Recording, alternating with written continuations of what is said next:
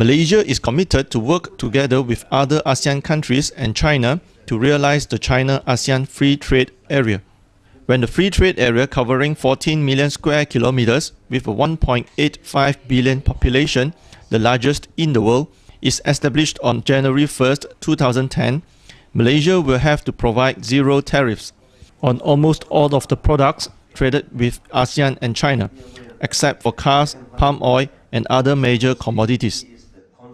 Deputy Finance Minister Datuk Wira Heung, who is leading a business delegation to Nanning in China's Guangxi Zhuang Autonomous Region for the China-ASEAN Expo and Business and Investment Summit, says China was Malaysia's fourth largest trading partner, with a trade volume of 130 billion ringgit last year. After the economic crisis is over,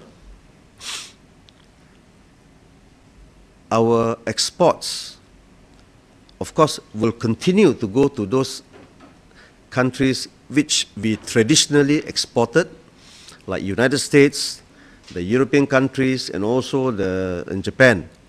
But I believe if we continue to depend on these few advanced economies, a time will come where if they do not take our exports, our products, then we've got nowhere else to go.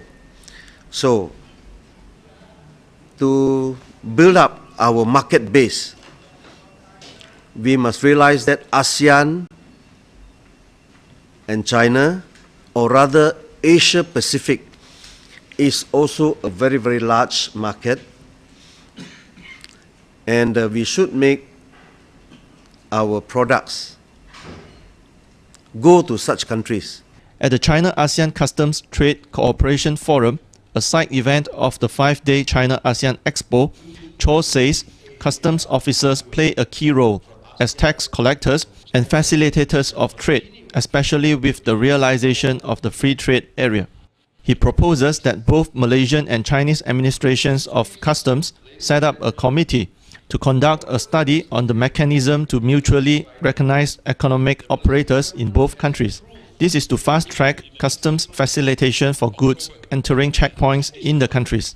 At the same forum, ASEAN Secretary-General Surin Pitsuwan reveals that at this week's ASEAN Summit in Thailand, ASEAN members will sign an agreement on the protection of intellectual property for products and services traded between ASEAN and China.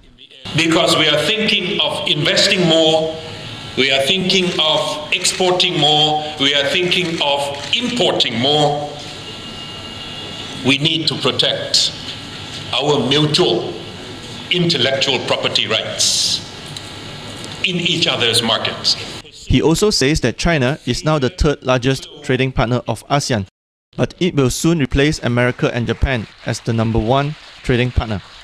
By next year, 93% of goods traded between China, Malaysia, Thailand, the Philippines, Brunei, Indonesia and Singapore will be duty-free. Tariffs in Myanmar, Cambodia, Laos and Vietnam shall be down to zero by 2015. From Nanning, Chow How Ban, The Star, Malaysia.